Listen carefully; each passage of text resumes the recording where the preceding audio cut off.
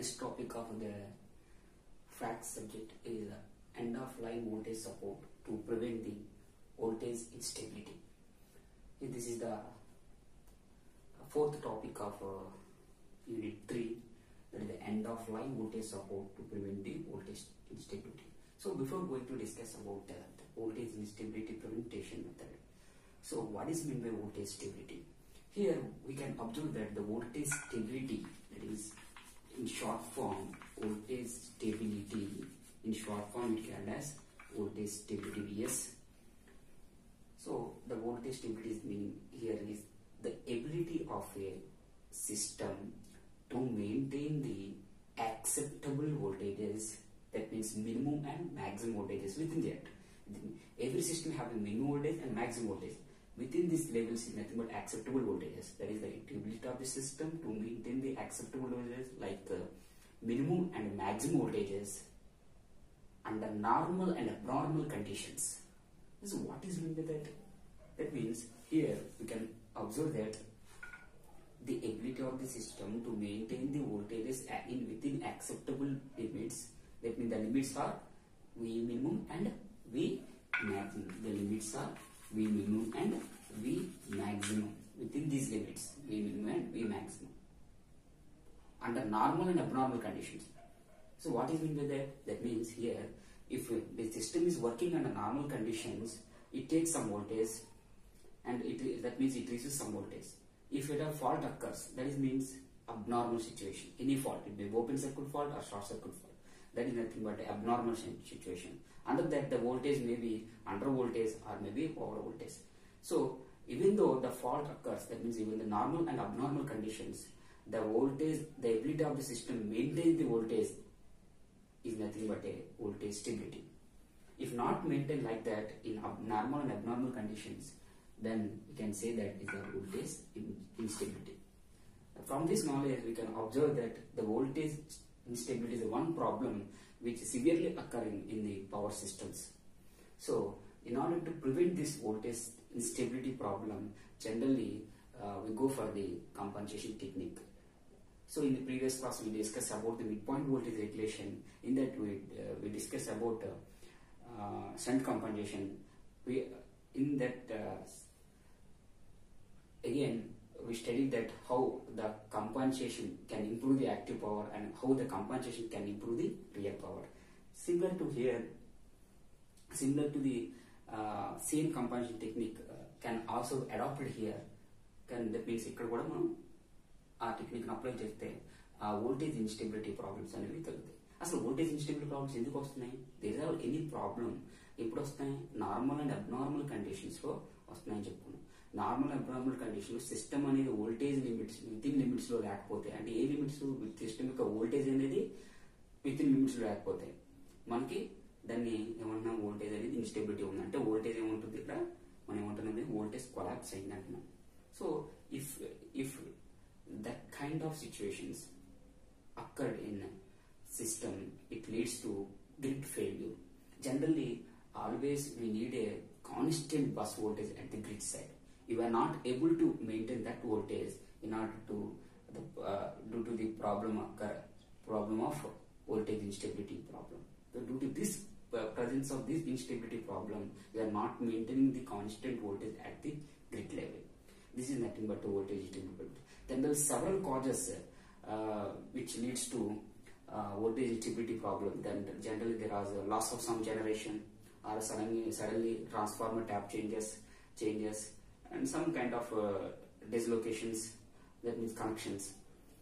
So for example, for sake of simplicity, let us assume that one problem occurs in the power system. For example, that problem is, for example here, let us consider the one load which receives the power from two generations, generation 1 and generation 2. For example, let us assume that the load which can receive the power from both the generator 1 and 2. That means the load which consumes the power from generator 1 and 2. If it has some problem occurred in the some system, power system, suddenly the generator 2 have failure occur. Suppose if the problem occurred in the generator 2 or generator 1, whatever may be, For time being, I am assuming that generator 2 is having a problem. Therefore, generator 2 is disconnected from this load. That means entire power is which will deliver from generator 1 to load. That means generator 2 is in a ideal situation. That means it will not carry any power. So therefore, generator 1 is carries the power from here to load. Therefore, entire power can be bear by or carried by generator 1. Due to this, there is a voltage instability problem occurred in this load end. That means receiving end. There may be overload or may be underload situations. So this kind of situations are voltage instability issues due to the presence of one loss of generation. One loss of generator loss outunadi, that's why any voltage instability issues antaru. So generally ఇప్పుడు కూడా bus దగ్గర voltage constant గా maintain చేయాలి. Cusp దగ్గర constant voltage maintain చేయాలంటే voltage instability problems తీయాలి. Voltage improvement problems remove చేయాలంటే we need some extra method. Our method is compensation technique. So but here our topic is end of line voltage support to prevent. Why we are connecting the compensation technique at the end of the line? Because in the radial transmission system, voltage stability issues, that means voltage instability issues or voltage imbalances occurs at especially in the end of the line. To prevent this voltage collapse or voltage imbalance conditions, generally in the end of the line we are connecting the one compensation device. Is it clear? So that's why in the most of the time we are connecting the compensation device near to the load end in case of radial system. Okay. So again, coming to our topic, so this is about justification of our topic. Now we are going to the one example taken as a one example to understand very clearly about this concept. So let us assume that here here having two systems, that is the one generation, and the sending end voltage is Vs and the receiving end voltage is Vr. The impedance of the load is Z. That means here generation is Es and receiving end voltage is Vr and impedance is load Z and the transmission line reactance is X. This is one system. So in order to analyze the power flow equations in a particular this system, generally the P is nothing but V1 V2 x into sin delta and Q is nothing but U x into cos delta minus 1, which I have already seen in the previous sections. So here you can observe that from sending end to receiving end there is a transmission line, that is reactance. It carries the current, let us in that I. It carries the current I, line current I. So in order to analyze these voltage instability, we generally draw the PV curve. That is, we draw the PV curve. So where we getting from this concept? Generally in the power system there are three stability issues: generally voltage stability, and the frequency stability, angle stability. But out of which here we have discussed about the voltage stability issues. In order to analyze these voltage stability, there are two methods available in the power system. That is the PV curve method, that is the power, active power and voltage stability analysis, PV VSA method, and QV VSA method. There is the active power voltage source analysis method, voltage stability analysis method, and QV, that is the reactive power and voltage and voltage stability analysis. Where VSA is nothing but voltage stability analysis, V is nothing but voltage, P is nothing but active power, Q is nothing but reactive power, and V is nothing but voltage. So generally out of which we go for this PV method to analyze the V versus P. That is here the P is nothing but here power, that is the load power. That means the impedance which carries the power P, load power P in terms of per unit value, and VR is nothing but voltage at the receiving end, it is also in the per unit. Generally in the power system, so many times the consumer side, the receiving end side facing the voltage stability issues. That's why we concentrate on always in this receiving end only. That's the reason why P versus V curves at the receiving end, but not for sending end voltage and sending end generation. We always concentrate about P, load power. Here P is nothing per unit value, especially the power is nothing but load power. The load which receives the power from the generation, that is the load power, and we are in the receiving end voltage. This curve is nothing but P versus V curve. This curve is nothing but power versus voltage curve. For time being, assume that for different load having different power factors. Generally, we go for any kind of power systems or any kind of home applications or any kind of commercial or maybe industrial applications. So many loads are there. The loads may be lagging loads or leading loads. In that, the same scenario also applicable to is this large power system network. Because of large here is nothing but we have the long transmission line is about kilometers. That's why I'm represented as large here. So here we can observe that the different values of power factor, the P versus V curves are changing here. So here this is the unity power factor. This is the curve in the unity power factor, and this is 0.97. This is the 0.97 leading, and this is 0.8 leading, and this is 0.9 leading, and this is 0.85 lagging, and this is the 0.8 lagging. That means here this is the unity power factor reference, and this is the 0.85 otherwise 0.95 lagging and 0.85 lagging. This is 0.97 leading, and this is 0.9 leading. And that means this is the unity towards unity. This means the value decreases, towards unity the value increases here from lagging side. From this concept we can observe that the voltage stability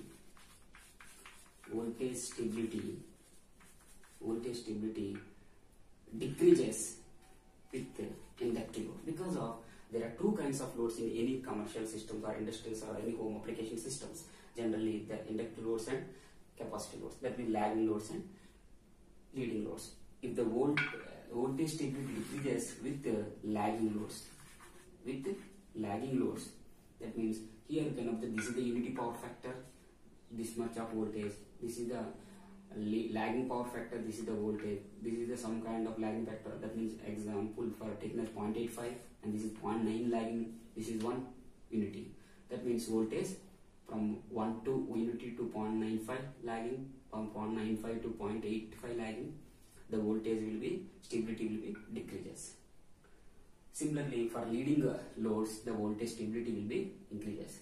From this curve, we can observe that voltage stability decreases with lagging loads, and voltage stability increases with leading loads. For sake of simplicity, capacitive loads, voltage stability increases.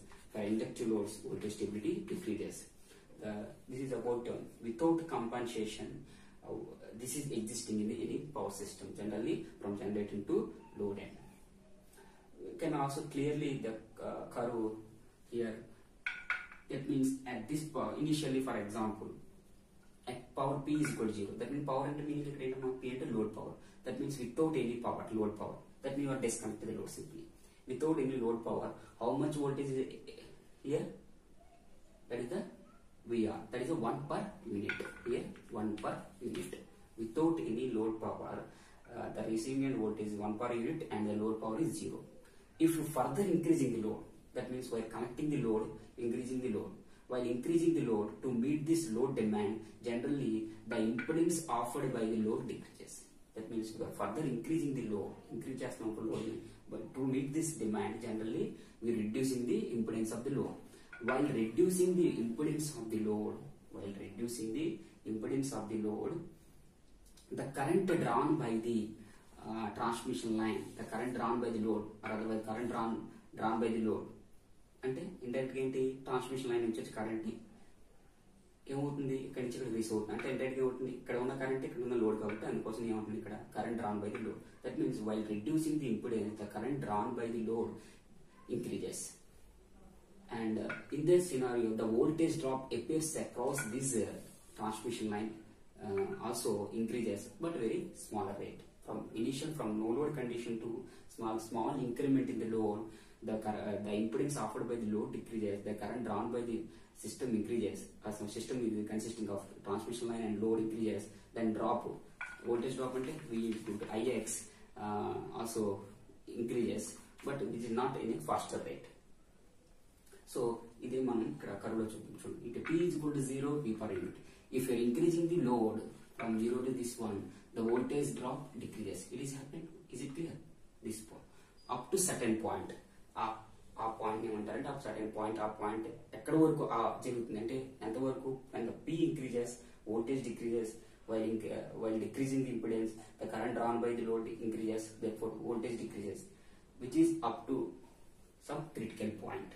In some textbooks is also mentioned as nose point. In some textbooks is also mentioned as nose point. This point ఏమంటాం nose point లేదా critical point అంటాం. At this point, the point represents for various kind of load and power factor, the voltage changes. This is the nothing but a critical point or nose point. Nose point అంటే ఇక్కడ ఏంటి? But various power factors and loads, the voltage changes. That is nothing but a critical point. At this point, load increases, voltage decreases up to this critical point. After that, if you further increasing the load, the impedance will be further reduces. The impedance will be further reduces. The current drawn by will be again more, and the incremental increase the voltage drop will be. That means voltage drop ఏదైతే వస్తుందో ఆ voltage drop అనేది faster గా మనకి increase అవుతుంది. Further reducing the impedance to ఎందుకు reduce చేస్తాం? To not to meet the load demand. Demand పెరుగుతుంది కాబట్టి మనం ఏం చేయాలి? ఇక్కడ కరెంట్ ఎక్కువ సప్లై చేయాలి. కరెంట్ ఎక్కువ సప్లై చేయాలి ఎందుకు? వోల్టేజ్ అనేది ఎప్పుడు కూడా బస్ దగ్గర కాన్స్టెంట్ గా ఉంటుంది. ఇక్కడ ఇప్పుడు మనం కరెంట్ ఎక్కువ సప్లై చేస్తే ఏమవుతుంది? ఆటోమేటిక్ గా మనకి ఎక్కువ పవర్ డ్రా చేసుకుంటుంది. ఎక్కువ పవర్ డ్రా చేసుకోవాలి, కరెంట్ ఎక్కువ సప్లై చేయాలంటే obviously we are reducing the impedance. While reducing the impedance, definitely the voltage drop increases here. So if you further increasing the load, if further voltage drop rate will be faster rate. That means voltage drop is faster increase అయిపోతుంది. So increase of voltage అనేది sudden గా increase. That means when increasing the load, the voltage drop will be faster rate at a particular. Similarly, all kind of different load power factors, this is happened same. So this is about up to critical point, the voltage drop will be slowly decreases. After critical point, voltage drops increases very faster rate. This is about the voltage P versus V curve. We will continue with the next topic. That means we will continue the next topic with the help of the compensation dividers in the next section.